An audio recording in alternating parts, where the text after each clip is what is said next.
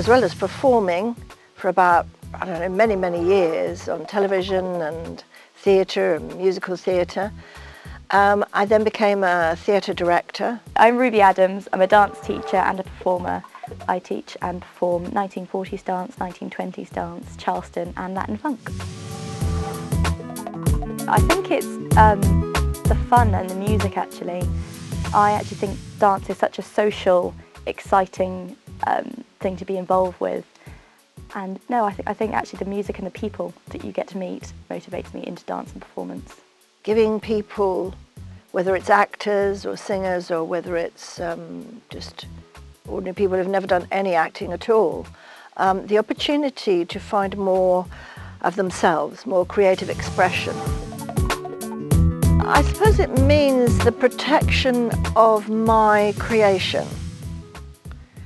And if that creation is the written word, whether it's a workshop, whether it's a play or a book, I believe that copyright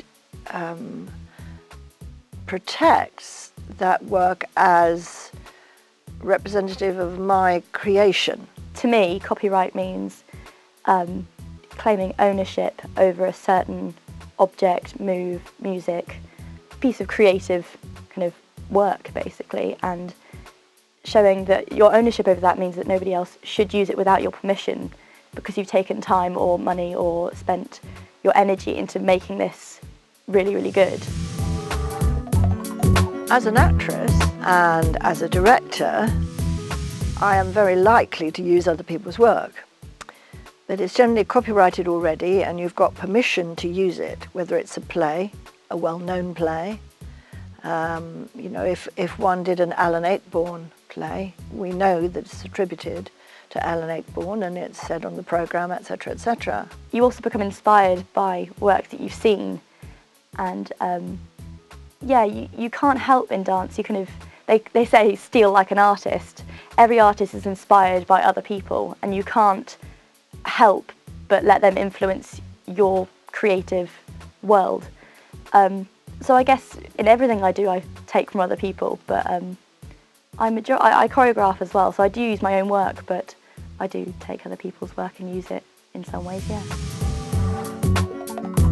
If I've written something that's successful and somebody wants to use it, I would want to be asked for my permission to use it.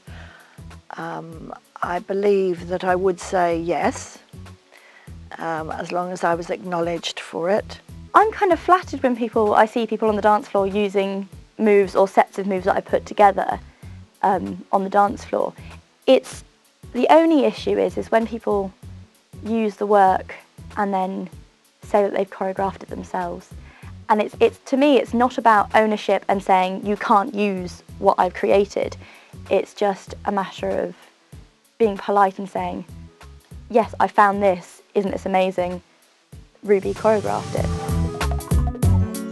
Being inspired by something, I think, is where you see something else and you take bits away from it, and then you go away, and instead of watching it and copying and watching and copying, you're inspired by a whole piece. I am influenced by other people and writings and things, and I think that if one can springboard from that and be inspired and influenced that way, but not write it word for word, there lies the difference, I think.